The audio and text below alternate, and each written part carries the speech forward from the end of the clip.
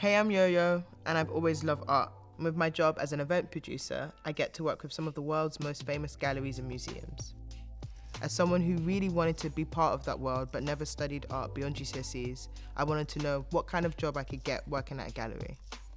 I'm at Tate Britain to chat to people who bring some of the world's most exciting art to the public. I want to learn more about the roles we don't often hear, find out what those people do every day and how they got their jobs. Feeling creative and inspired by the art, what a better place to start than the design team? We are in the design studio. Can you maybe tell me a little bit more about what the design team do here at Tate?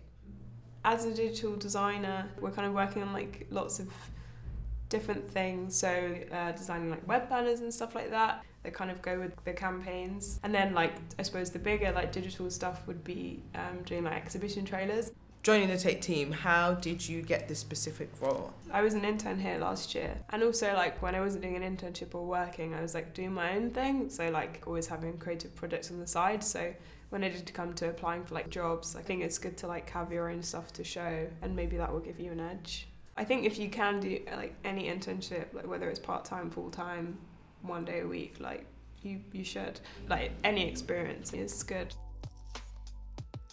I'm off to meet Rudy from Tate's marketing team to hear about his interesting journey. So what is a marketing campaign?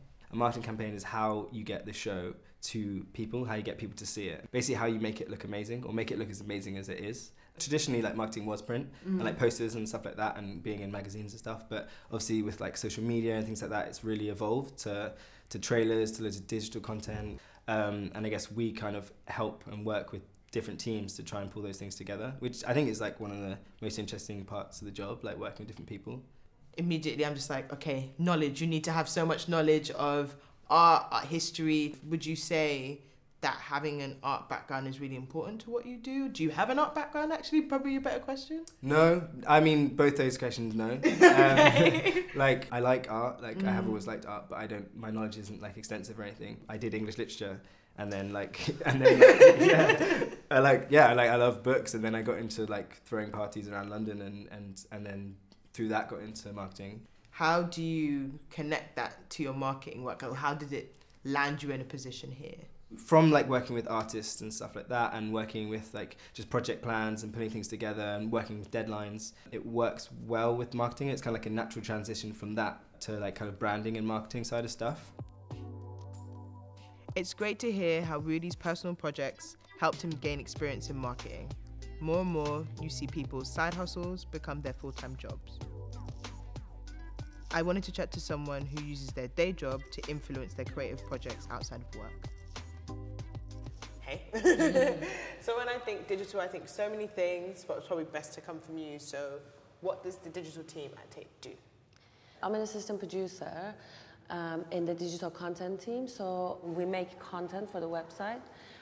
That includes like articles, podcasts, or videos and stuff like that. Yeah. What kind of was your journey into working at the Tate? When I was back in Iran, I studied film for a couple of years. Then I moved to London and I studied TV production. I got a job in a restaurant. And then one day I got really sick of the restaurant I was working in. So I was like, okay, I'm just gonna see if there is any job in the cafes in Tate. So I went on a website and I saw my job being advertised, and I was like, oh, this is perfect. I'm just gonna apply for this. And then I ended up getting it. But you never know. You never know what things kind of coincide with your work. Thinking about your experience and maybe possible advice that you can give someone who wanted to film, or maybe specifically assistant producing. I feel like in my job, one of the most important things is sort of relationship management and like people skills, because I work with a very wide range of people. So I think for me personally, that's the most important skill that I gained doing this job, and I kind of think that's one of the most important skills in any job you want to do. I meet a lot of people who have always known they wanted to work in the creative industries, but that's not always the case. I caught up with Michael to find out how he discovered his love of art. Hey. Hello. So, I'm really curious, okay, so what is your job role? So my job role is assistant curator for Tate Britain. Day to day, it's meeting artists, either that might be running workshops or it might be exhibiting Tate artists. But then essentially one of the main parts of my day is opening up these meetings and institutional process to the Tate Collective producers.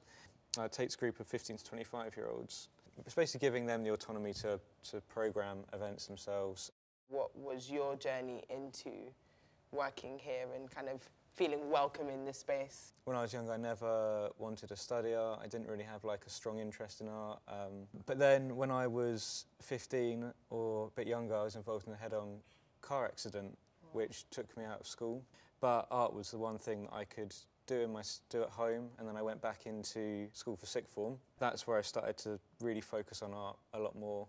And then from there on, I went on to uni to study fine art. So thinking about all the tips that you've learned, what is one piece of advice you'll give to someone trying to get into a museum or a gallery? For me, it's networking a sense of the people you've got around you, and because you never know where someone's going to end up. It's just being aware of those networks and valuing them just as much as anything else, and always asking for advice when you feel you need it.